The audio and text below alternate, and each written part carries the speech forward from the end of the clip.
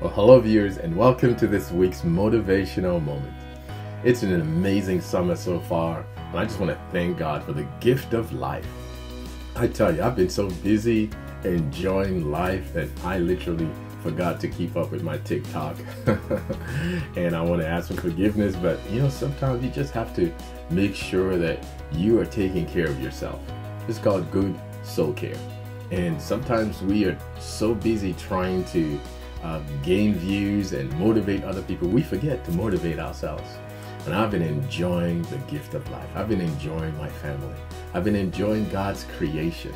It's been a beautiful summer getting out there. My family, we've been doing a lot of riding and just getting out there playing basketball and swimming, of course. Father, I just want to thank you for the gift of life. Do you realize that God is even rejoicing over his creation? God is rejoicing over every individual. God is rejoicing over everything that he created. And in Proverbs 8, we see Jesus speaking because he's the wisdom of God. We see that in 1 Corinthians 1:24, Christ, the power of God and the wisdom of God. And Jesus is rejoicing, saying how I was there right from the beginning, rejoicing in your creation as you were creating this world. And in verse 31 he says, and how happy I was with the world he created, and how I rejoiced with the human family.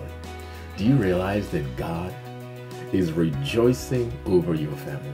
God is rejoicing over your sphere of influence. God is rejoicing over what he has created for you, and we need to start having that attitude of gratitude. That's why for me, I say thank God it's Monday, thank God it's Tuesday, thank God it's Friday. Every day is a gift. And I have just been so immersed in the gift of life that, you know what, I took a break on TikTok because we can get so drained and so focused on trying to inspire other people that we forget to inspire ourselves. Lord, I thank you for family. I thank you for a wonderful spouse. I thank you for amazing kids.